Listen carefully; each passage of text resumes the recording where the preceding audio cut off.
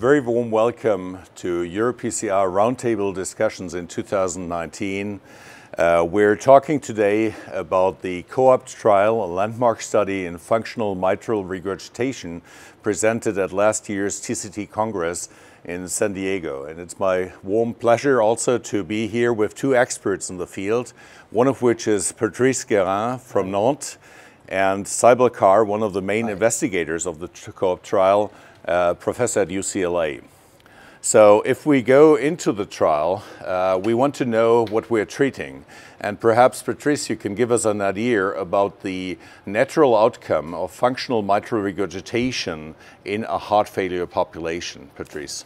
Yes, thank you, Stephan. So first of all, it's not a valvular disease. It is a consequence of myocardial disease and left ventricle disease. So that means there is a dilatation of the left ventricle, dilatation of the annulus, papillary muscle displacement and chordate tethering, and finally mitral valve closing force reduction that leads to this mitral regurgitation.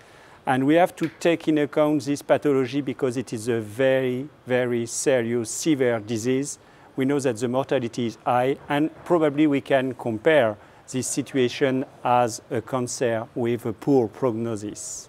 I think this is a very important point, and we have seen that in this trial published in the New England Journal of Medicine journal, and if we really look into the data, we've seen that there is a mortality benefit in a randomized trial, and this is the first in 30 years of attempts to reduce the mitral regurgitation by surgery that shows a reduction in mortality of 38% with a number needed to treat that is below 6.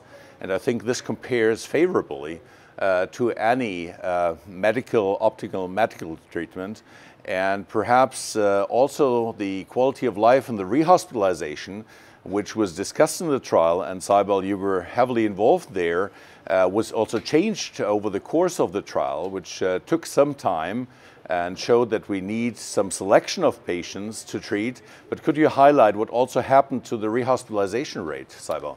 So I think the rehospitalization rates were dramatically reduced in patients who got the MitraClip in this carefully selected population. And I don't think I've seen any clinical trial in heart failure with this dramatic difference in benefit between the control group and the device group. And the number needed to save one patient from a heart failure in 2 years is only 3 patients. So I think this is probably very impactful. I think that's an important message to say that Saibal, as a main investigator to this trial, I think you have included 46 patients in the trial. Could you highlight a little bit about the ejection fraction, the ROA, but also ventricular diameters that contributed to this very beneficial effect, both in hard endpoints, but also in softer secondary and primary endpoints? So we were quite careful in our selection process that we took patients with moderate to severe mitral regurgitation based on the American Society of Echocardiography guidelines. And we made sure that the ventricle sizes were not too large, and the patients were excluded if their end systolic diameter was greater than 7. So we made sure we took patients with more severe MR and slightly smaller ventricles. And in this group of patients, we actually showed a dramatic benefit, as you can see, on all the 3 indices: heart failure, mortality, and quality of life.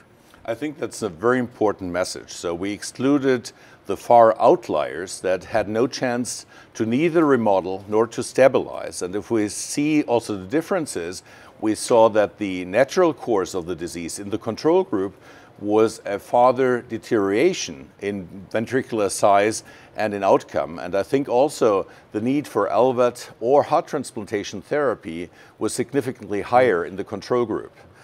So, Patrice, there has been, of course, in Europe a perception that at the ESC meeting, just 3 weeks before the presentation of the COAPT trial, there was a second study performed in France, which was the MITRA-FR study, which showed different results. But we're now interested to hear what are the study population differences. Is this a complementary group of patients, or are they mainly overlapping? And we saw less beneficial effects in the MITRA-FR trial than the COAPT trial. Could you elucidate a little bit on this? Yes, thanks. So first of all, I would like to underline the fact that MITRA-FR is a very good study, but it's not the same study. But MITRA-FR and COAPT are not opposed. No, they are working together to define the good target population to treat. And we have the COAPT study with a very selective study with a very serious and severe patient with a relatively large airway and a smaller left ventricle and diastolic volume. To the best of my memory, it was 30% over in terms of airway in a COAPT study compared to a MITRA-FR study, and 30% below in terms of left ventricular and diastolic volume. So we are not talking about the same patient at all. That is a very important point. The second point, I think, is the importance of the run-in period and to stabilize the patient on optimal medical therapy. What we found that if your MR grade was 3 or 4 plus at 30 days after treatment, whether GDMT or MitraClip, you did pretty badly. 72% actually had an event rate, there was a higher mortality. On the other hand, if you achieved 2 plus or less MR at 30 days following treatment, irrespective whether it's GDMT or MitraClip, you actually did quite well over a period of 2 years. The final thing is that we did not see a difference between people who had 2 plus MR residual or 1 plus MR, at least at 2 years. And the third point is that if you had 2 plus MR at 30 days with medical treatment, a lot of these patients over 2 years got worse. On the other hand, in the MitraClip arm, if you had 2 plus MR at 30 days, you remain stable. So basically, MitraClip offers a stable treatment of our MR, whereas in GDMT, it's not necessarily stable. So these were the 3 important conclusions from the paper that I just presented yesterday. So Saibal, could you give us a short overview over the quality of life improvement effects in the COAPT trial? So the overall study showed actually a dramatic improvement of quality of life compared to medical therapy. But to better understand the MITRA-FR trial, what we did is we took a subset of patients in the COAPT trial which appeared like the MITRA-FR, that means lower EROs and larger ventricles. And what we found, if you take these patient groups, there wasn't much of a difference in mortality of heart failure, similar to the conclusion that you got in the study, but there was a dramatic improvement of quality of life. So we can think with this larger population of patients, when we come to a patient treatment, it doesn't necessarily have to include only patients like the COAPT trial. You can actually broaden the population and you will definitely have improvements of quality of life, but in some patients, or practically all patients, and a selected group will also show heart failure as well as mortality. So I put it more simply, we added both life to years and years to life. So what will be, Patrice, the lessons learned actually for the European Society of Cardiology, for the heart failure group in Europe? What will be your conclusion from this in the everyday treatment of patients in Europe? So we have to define the individual clinical decision making. We can imagine something like airway over 30 square millimeter should have been treated, and especially as the left ventricular and diastolic volume is lower than 70 millimeter. And of course, if the mitral valve morphology is okay for MitraClip therapy.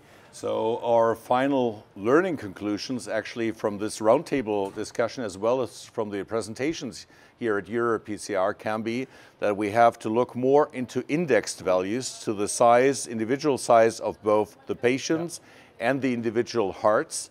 And we have to say that we have, for the first time ever in 30 years, a very safe procedure that is much safer than surgical approaches to functional mitral regurgitation, maybe repair or replacement in this group, and that we maybe have a first-line therapy here for a selected group of FMR patients to be treated in functional MR to improve outcome and the clinical benefit, to improve the clinical benefit for these patients, which is repeat rehospitalization, but also quality of life and every day. And we will have a new control group for future FMR trials, which will be the MitraClip.